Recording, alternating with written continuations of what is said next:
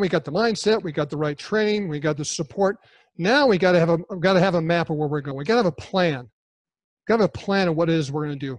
And that plan needs to be some problem that you're solving. Some big problem in a big market that you're solving.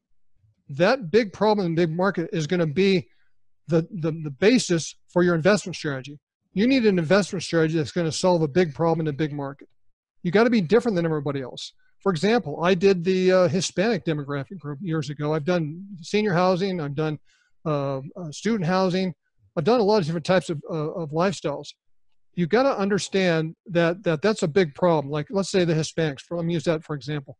So the Hispanics are one of the biggest demographics, right? Obviously, millennials is biggest right now when you got the baby boomers, but Hispanics are growing like crazy. And there is a big underserved market. And there's a great story behind that marketplace.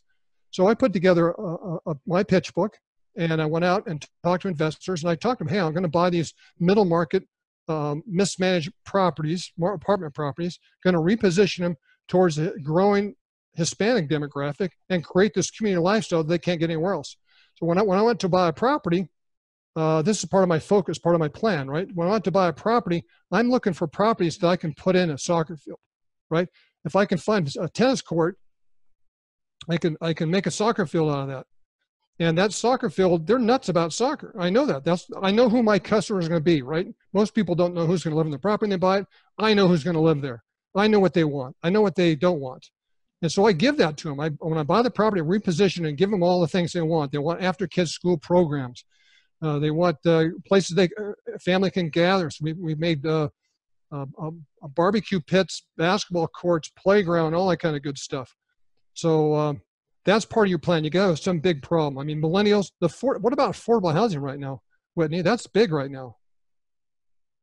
It is, yes. And I like how you talked about you're finding that problem and you're finding a way to solve that problem. And all of a sudden that makes you an expert or in that area if you can solve a big problem and step in there and do something nobody else is doing.